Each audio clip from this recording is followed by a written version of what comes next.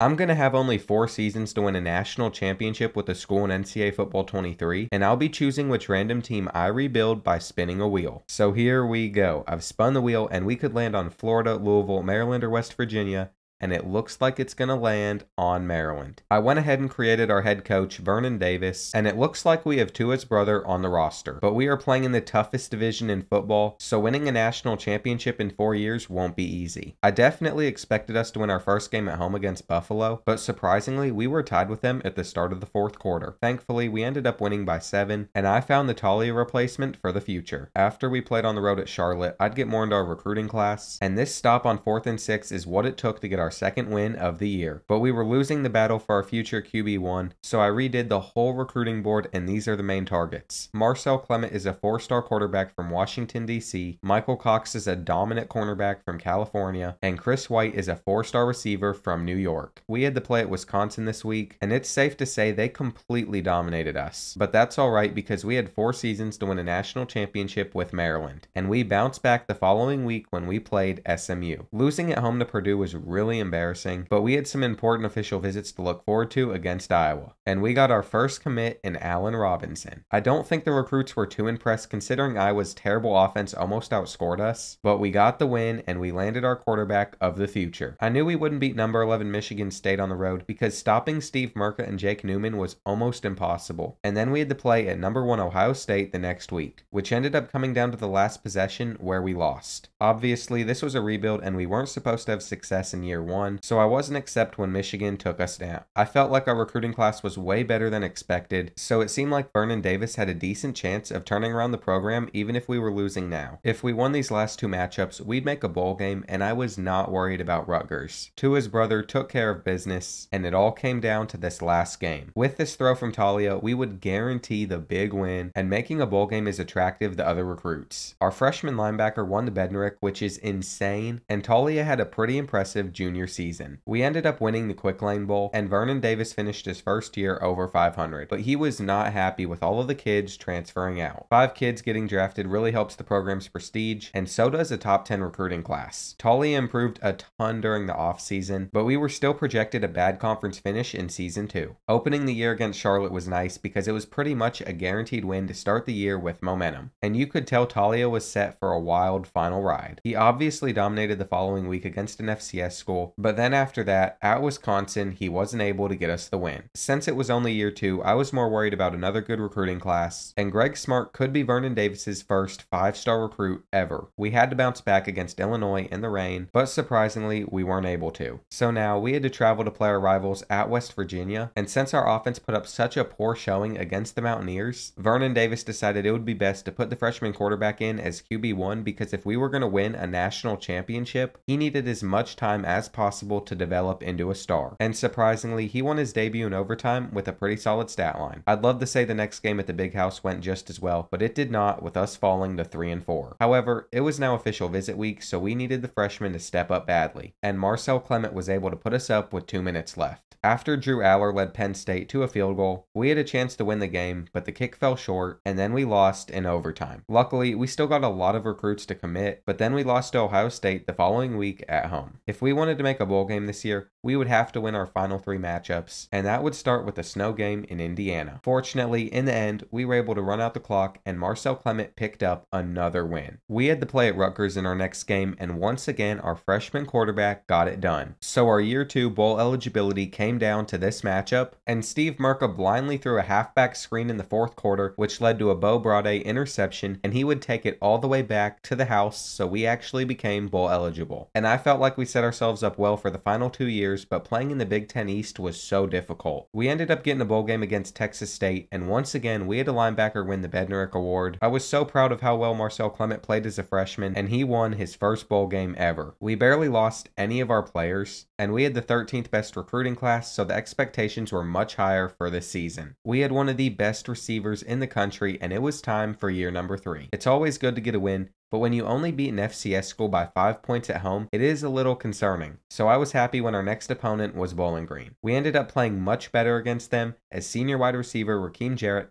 had an impressive performance. Big Ten play opened up against Illinois, and we were ready to fight in our division. This touchdown to Raheem Jarrett in the fourth quarter tied up the game, and then this dot from Marcel Clement would win it for us at the last second. He was off to a good start this season, and he wanted to beat West Virginia badly. On the last play of the first half, Marcel scrambled into the end zone to tie it up, and by the end of the game, we were setting up to kick the game winner. It felt good to improve to 4-0 while also beating our rivals, and now we got to travel to Nebraska for a tough matchup. I couldn't believe how lucky we were to have Marcel Clement at quarterback as he continued to dominate every defense he faced this season, which ended up getting us ranked in the AP poll for the first time in this rebuild. We were hosting the Hawkeyes this week, and once again, we did just enough to pick up another win on the year, and that would make us bowl eligible already. The race for the Big Ten East title was looking like a bloodbath, but before we finish out the rest of the season, there is one last chance to enter the jersey giveaway. It's any of your choice, and it's brought to you by Underdog Fantasy, the best site to use for sports pick'ems. To enter the giveaway, you need to create an Underdog account using the first link in my description or code Bordeaux. Once you make a deposit, you're in, and the winner will be announced November 1st. Underdog lets you win money by predicting stat lines, and here are a couple that I nailed this weekend. Now, it's time to resume the Maryland rebuild, and it started when we hosted number 21